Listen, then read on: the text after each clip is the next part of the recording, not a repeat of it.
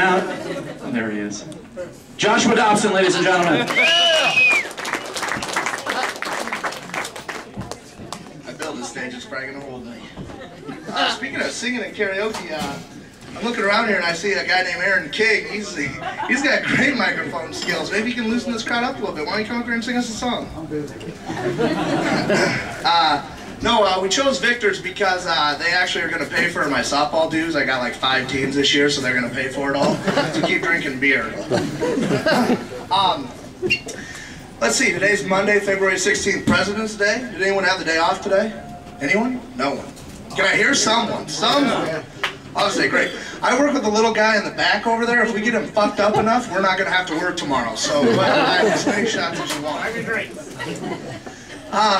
Also, you know, I was down in Georgia for the month of January. Let me tell you something, there's a lot of material to write up down there. It's amazing. It makes you actually really love Iowa. But there's a lot of similarities between Georgia people and Hawkeye fans, and I'm going to tell you what the situation is. Iowa State fans usually wear like one article of clothing that's maybe a t-shirt or a hat. The Hawkeye fans wear the whole fucking ensemble. I mean, you got the matching shoes, the pants, the shirt.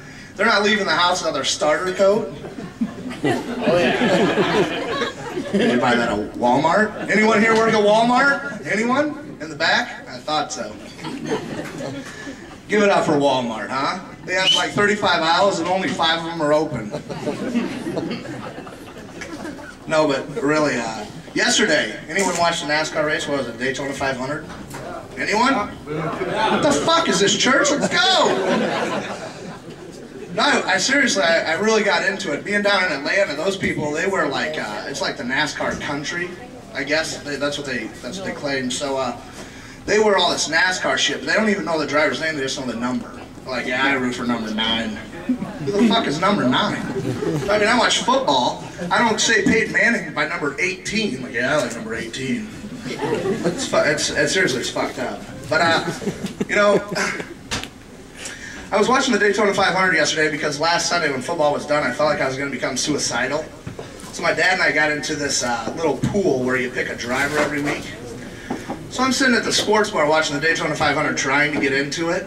And I've been a fan now for, let's see, Dale Earnhardt died 1, 2, 3. I've been a fan for like 48 hours, and it's been an awesome 48 hours. So I'm watching this race, and I'm at a sports bar, and all of a sudden I'm watching these guys. They go from like 2nd place to 40th place to 3rd place. It's all confusing. I have no idea how rednecks can follow this sport. So I'm watching this race, and all of a sudden, with 50 laps to go, which I don't even know what the fuck that means, but that's like something like 2 miles or something, I don't know. A quarter of the race left, they call it. And I was kind of pissed off because my driver, which I don't even know his number, was somewhere like 29th or something. But I have some redneck guy next to me, and he's fucking throwing chairs because his driver got 13th and not in the top 8. I don't get it. Whatever. So I called down to one of my buddies in Georgia because I really thought there was going to be riots because they called this race early.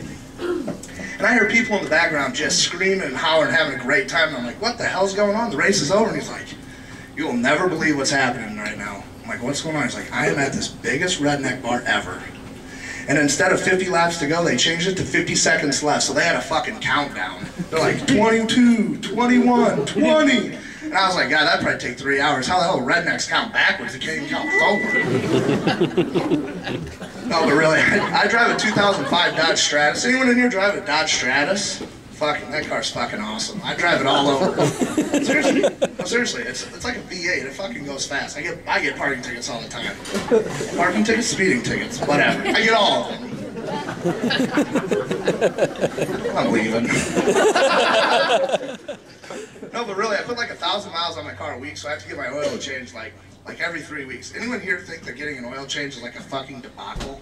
I mean, you go in there and you're like, hey, can I get an oil change? And the lady at the counter's like, what kind of oil do you want? I don't give a fuck. Put oil in my car. Something that's going to get my car wherever I need to go.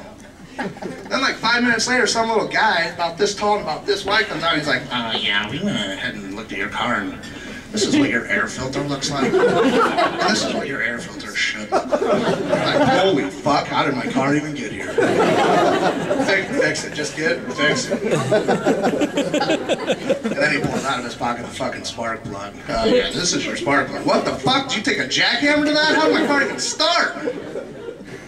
So, you know, you're just like, fuck, just fix it, alright? I know you say it's 20 minutes, it's gonna take 2 hours. So you go in this little waiting room, it smells like piss. I know you guys all know what I'm talking about. You got the fucking lady with the 2 kids screaming in your ear, the guy sitting next to you with the terrible BO, body odor, and terrible TV. So actually, on this one event that I was actually thinking about this, I actually walked across the street, and I went to Barnes & Noble. That's kind of funny in itself because usually athletes like myself don't read. But, you know, I did. And I kind of kept my head on a swivel because I did not want anyone to see me in this place. So I moseyed to the back and I actually ended up in this relationship section. That's kind of ironic in itself too because I don't need to know shit about relationships. It's always the other person's fault, not mine.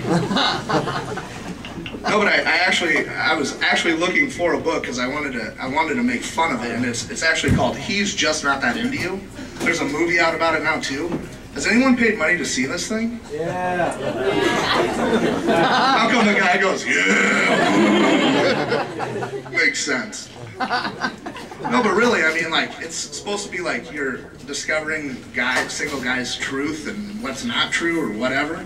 I got an idea. Pay me 15 bucks, save your time, I'll tell you what the fuck's wrong with you, and we'll move on. So I seriously open up this book and I kind of look around and I'm like, oh my god. If someone really sees me reading a book, He's Just Not That Into You, it's going to be bad.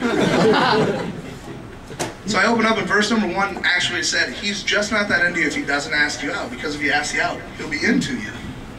Well, that makes sense. Let me turn the page and keep reading and wasting my time.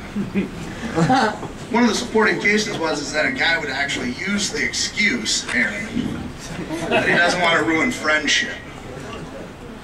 I don't know about you, but I think all these guys in here will ruin friendship for sex. I know guys that ruin marriages for sex. And let's be honest here. I know you in the back.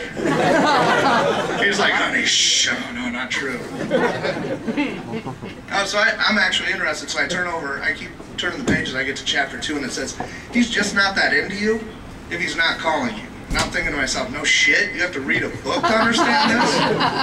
I mean, I don't know, but usually guys get drunk about once, twice, then 7 times a week. You're going to be drunk calling them, a booty call them or something. It's still a phone call, right?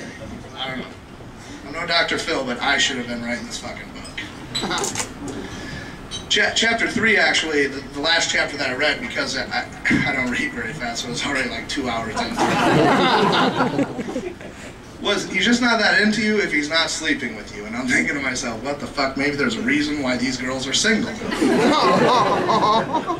a guy's hanging out with someone like for 2 times and they're not sleeping with you, either you need to dress sluttier, suck a dick better, or you better go check your best friend's house. But she's answering that door, butt naked, legs spread, he's diving in, and there's no cut. That's true. That is true. That's true.